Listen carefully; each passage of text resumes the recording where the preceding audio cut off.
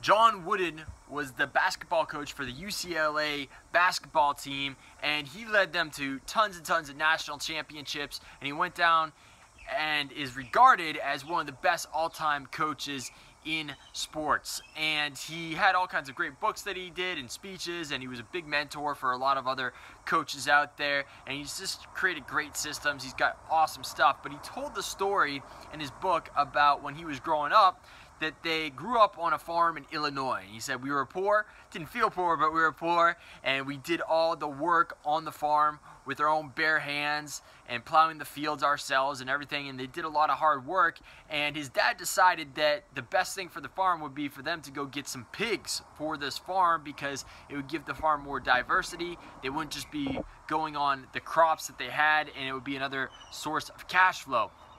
So his dad went to the bank to get a loan for all these pigs, bought all these pigs, and then knew that he needed to buy vaccinations to help these pigs stay healthy. So he went and got some vaccinations, and something was wrong with the vaccinations that he had for the pigs, and all the pigs died. Right? All the pigs died, and because of this, he couldn't pay the loans, and the bank came and they repossessed the whole farm, and they lost the farm. Now, his dad always told him and his brothers, John Wooden actually had 3 other brothers, that they should never complain, they should never make excuses, and they should never whine, right?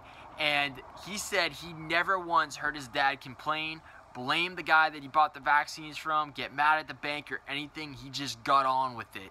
And he said to his boys, you know, you never whine, you never complain, you never make excuses, you just go out there and do the best you can.